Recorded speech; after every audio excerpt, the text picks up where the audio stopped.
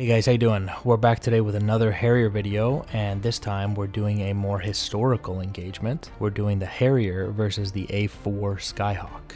During the Falklands War, Argentina lost 45 aircraft. 22 of these were shot down by SAMs or other AAA fire from the ground. 23 of these aircraft were lost to British Harriers. These numbers are a little bit disputed, but for the most part, these seem to be the accepted numbers. The British, on the other hand, lost no Harriers to air-to-air combat, but they did lose 5 to ground fire and 4 more to accidents. So that brings us to the following question. Why were the Harriers so successful in air-to-air engagements against the Argentine Air Force? Part of it was because the British pilots fought their own fight. They refused to engage Argentine Mirages at high altitudes and played to their own strengths. The British also had a better missile, but there were other realities of the situation that need to be addressed, such as the fact that the Argentine attack planes were not too focused on air-to-air combat. Their main priority was to knock out British ships. Most of the A-4 Skyhawks shot down by Harriers were carrying air-to-ground ordnance intended to hit landing troops or battleships in the area. There were also other logistical problems like shortage of fuel, which meant that the A-4s had to hit their targets and get out of there. There was no time to stick around dogfighting, and often they were shot down while on the run. These air-to-ground aircraft often had high-altitude escorts in the form of Argentine Mirages. However, the Mirages were also often short of fuel and could not come down to lower altitudes to fight the Harriers, who stayed at these lower altitudes because their aircraft performed better down low. In fact, one Mirage who did come down to fight the Harriers was shot down on the 1st of May by a Sidewinder. Harriers would also often loiter just outside the fuel range for the escorts and pick off A-4s that attempted any attacks on the ships or landing forces. So there really wasn't a true air-to-air engagement between British Harriers and Argentine A-4 Skyhawks,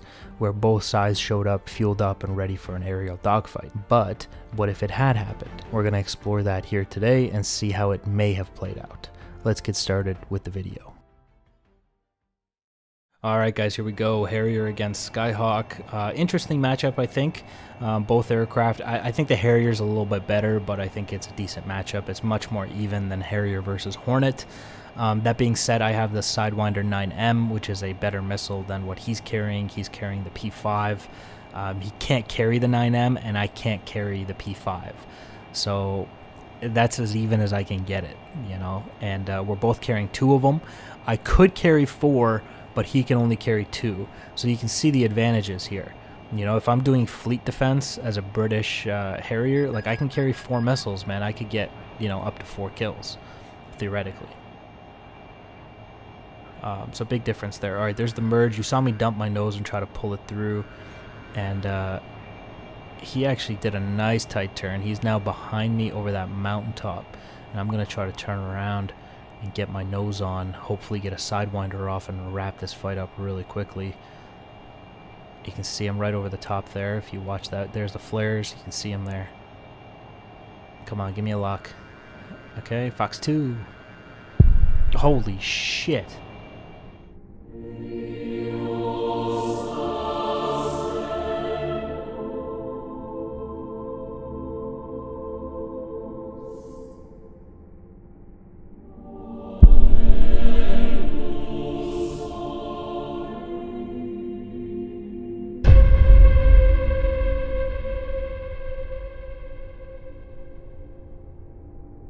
Oh my god.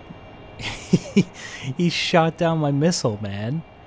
So I fired a missile and he fired his, and it looks like the missiles either kinetically hit each other or proxy fused on each other. I don't know what happened, but it was so close to him that I thought the explosion may have hurt him anyway. I was expecting like pieces of an A-4 to come out of that fireball. And just the whole intact A-4 just comes out of the smoke. That was pretty cool. You saw me just waste another Fox 2 there, so I'm get down to guns only. And I really thought that one might hit him. I don't quite understand the pipper on the Harrier just yet. I mean, I understand the cross and, you know, the line that you see on the HUD is the projectile path, but we talked about how the Harrier doesn't have a radar in the last video, And without a radar, you can't get any ranging information on the target. It can't give you a lock and, you know, tell you where to put the pipper in order to get the kill. So it's more difficult. You kind of got to get a feel for it. You kind of got to do the whole World War II shooting a little bit. I mean, again, I have no ranging information, but I'm sure once you practice a little bit with it, it's probably not that difficult to get air-to-air gun kills with the Harrier. I know it's for a fact it's much more difficult in the A-4 Skyhawk. I mean, that thing's old compared to the Harrier. You're doing straight up World War II shooting in that thing, you know. So you can see I'm actually getting up behind him a little bit. It's very, very. Oh, here we go. Hold up. Hold up. Come on, come on, come on, come on, come on. I suck. I'm so bad. I'm so bad. Ooh. Tried to hit him with a little Sidewinder there. Alright, let's try to force an overshoot. Put some flares out because he still has one more missile. So, oh, he hit me. Whoops. Alright, there's the overshoot. Very good, and then we're going to recover the aircraft here. Gonna recover the aircraft here. Okay.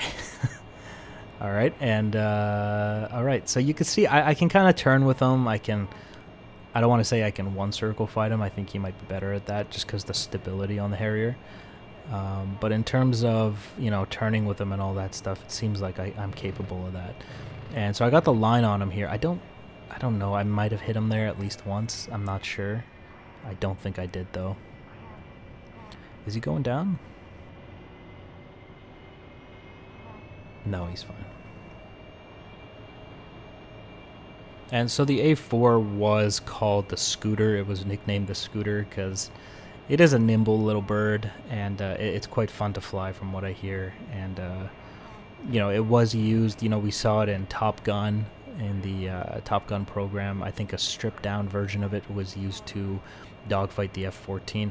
I assume they stripped it down because the F-14 would absolutely goof on this thing if it tried to, you know, like, I'm not having too much difficulty in the Harrier, but if you give me an F-14, I mean, that thing would barely stand a chance, right? Alright, here's I can maybe get the line on him here and get a kill. Ah.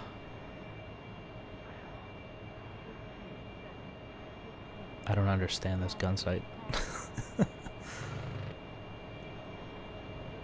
I don't understand it at all.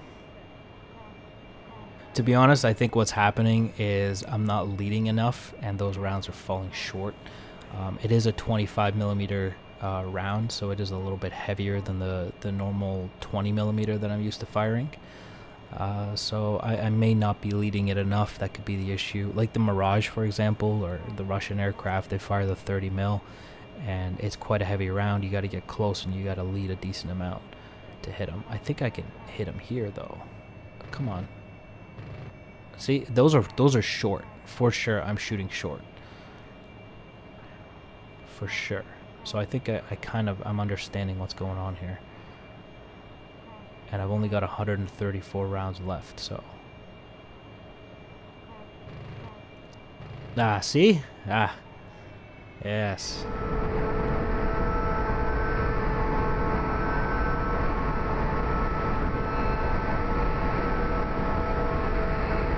Okay, now that I have a slightly better understanding of the gun, and I can actually maybe hit him. He is smoking pretty nicely here. I see lots of black smoke, white smoke. I think I could probably wrap this up and get the kill. I don't have too many rounds left though.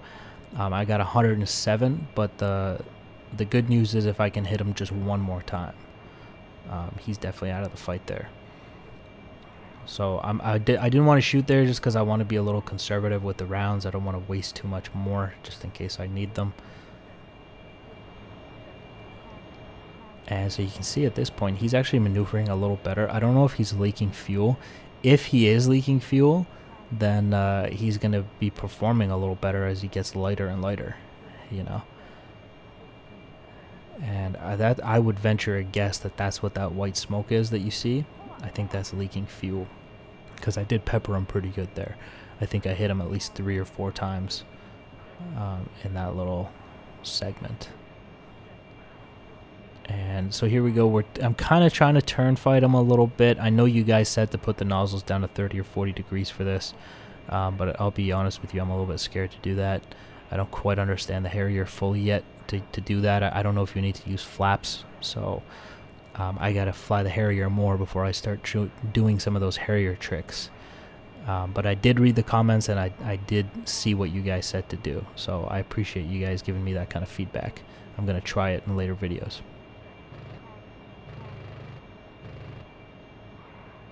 I had the line on him, sort of. That's my fault, I'll give it that. And how did I miss that? You see that? He was, what, 30 centimeters off my nose there, and I missed. I missed that. That's embarrassing. I might have to cut this out of the video. I think I can get him here if he would just climb, which he seems like he's doing here. And as he climbs, he's going to get slower, and getting a little slower is going to be an easy target. There it is. Boom. There we go. There's the ejection. And splash one. So that was one of the longer dogfights I've ever done, and I think it was very rewarding, and a good fight to the A-4.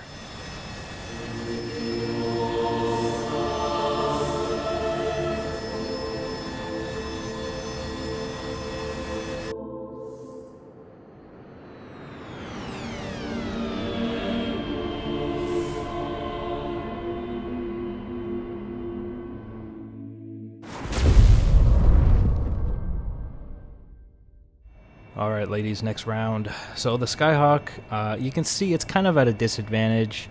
You know, it kind of feels like it doesn't have as much power as the Harrier.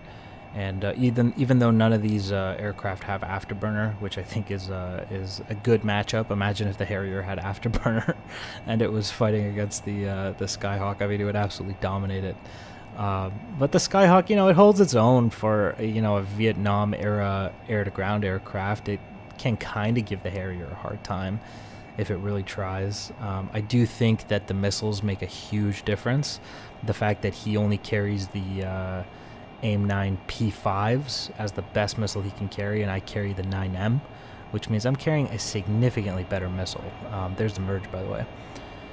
And, you know, it makes a difference in these fights, man, because I can shoot him head-on. I think P5 shot head-on would be very difficult. And I think that gives him a major disadvantage. Here's the Lock Fox 2, and he's dropping all kinds of flares. That missile's going to miss. Good pre-flaring by the A-4 Skyhawk there. So yeah, the difference in missiles is a huge, a big deal. My 9Ms can actually pull a little bit with a turning aircraft, not like a 9X obviously. But if you're turning, I can fire a 9M at you and it might turn and hit you.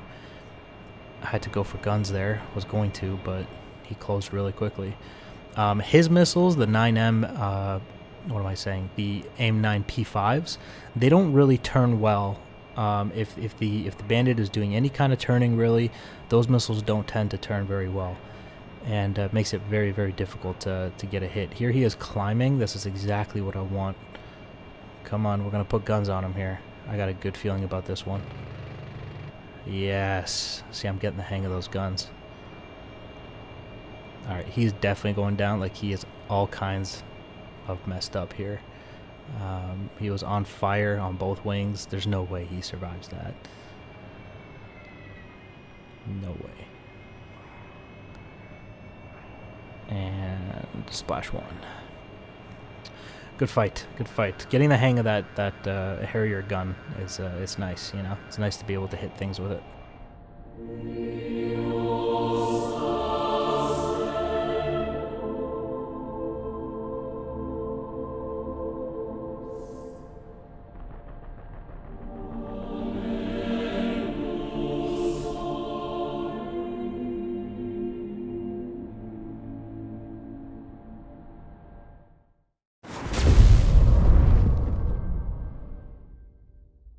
Alright guys, so we'll do the last fight here.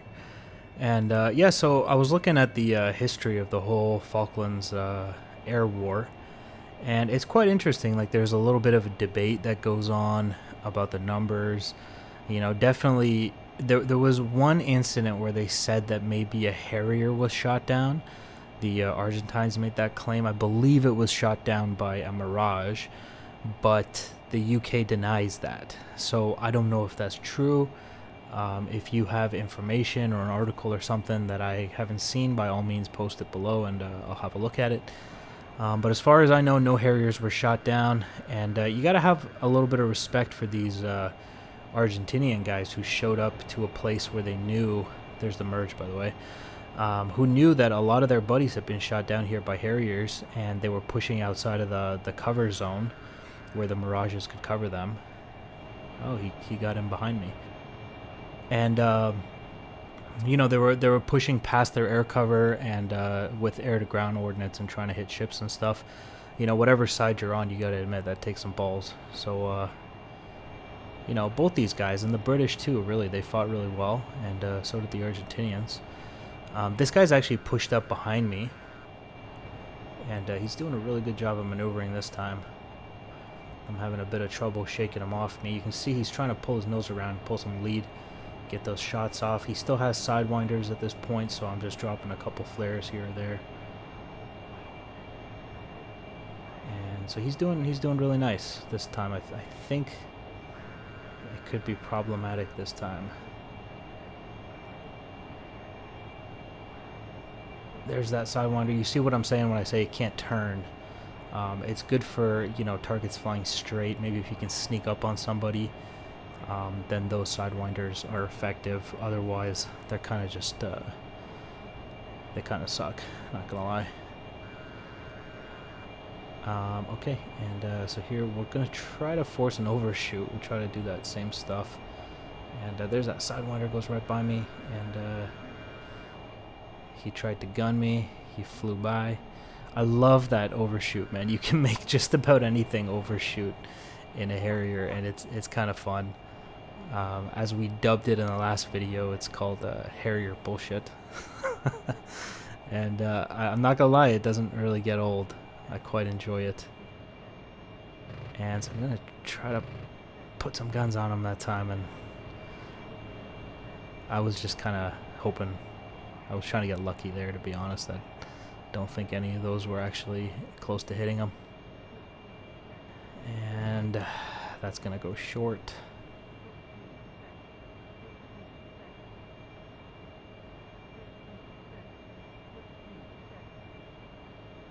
Alright, you can see he's dumped his nose a little bit. He's trying to use as much of that altitude that he can. And I got a Sidewinder Fox 2. And that's going to go for the flares. We'll give him another one, Fox 2. And that one was too close. And also seemed to maybe have gone for the flares. So I'm all out of Sidewinders now, which is it's never a good sign. You can still get a gun kill, but you're kind of starting to run out of options here. And he's going to come up behind. He actually hit me there.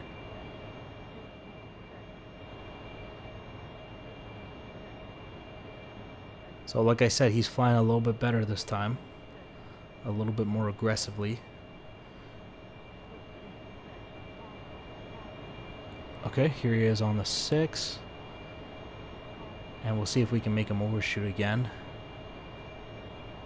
Oh, ouch. He actually hit me that again and again and again. This is bad. And again. Oh. Okay, I'm busted up pretty bad that time. He flew pretty well. I'm out. I'm out. He messed me up pretty good. We're out. Good kill to the A-4 that time. Well done.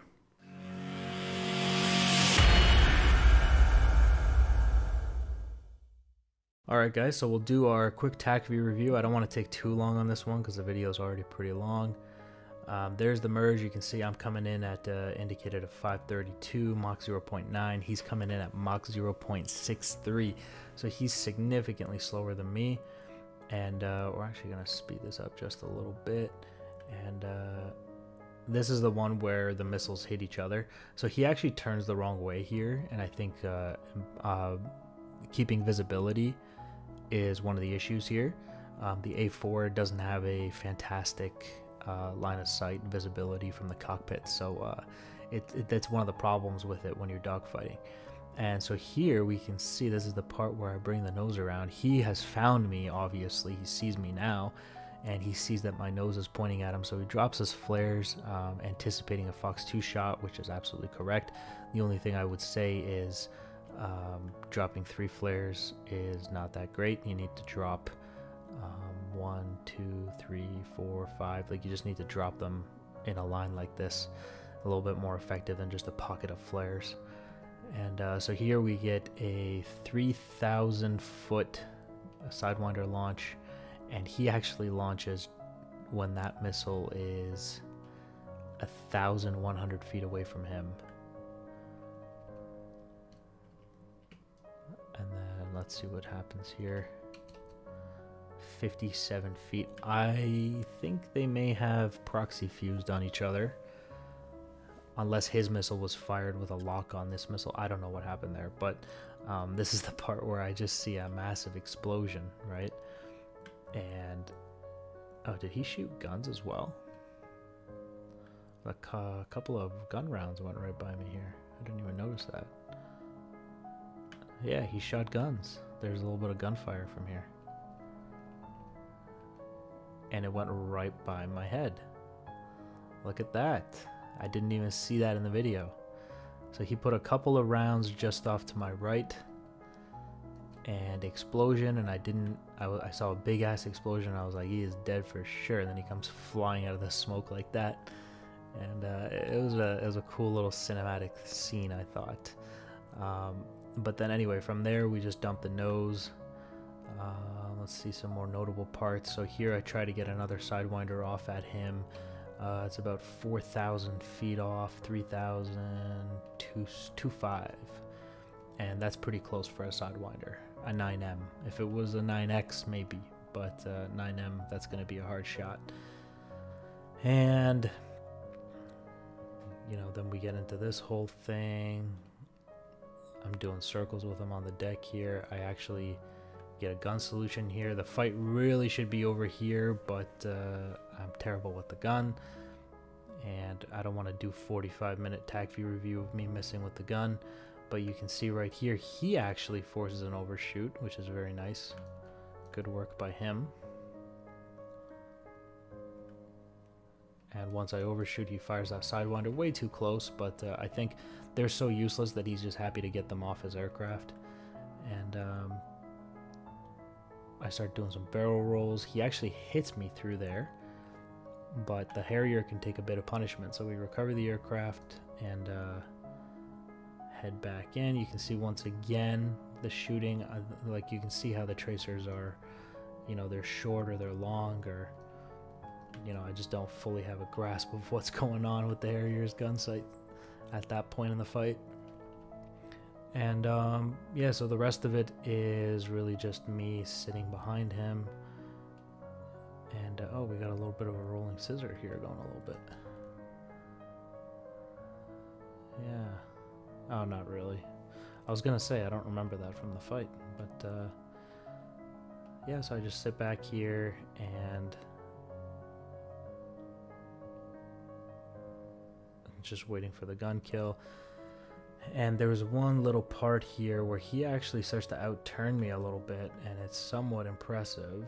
It's right around here, and it really drills home the point of energy management. You can see here he starts off at a true airspeed of 199. I'm 253, and so I'm not pulling too hard on my stick, because the Harrier, if you pull too hard, it'll just kind of flop over, and at this altitude that's really not what I need.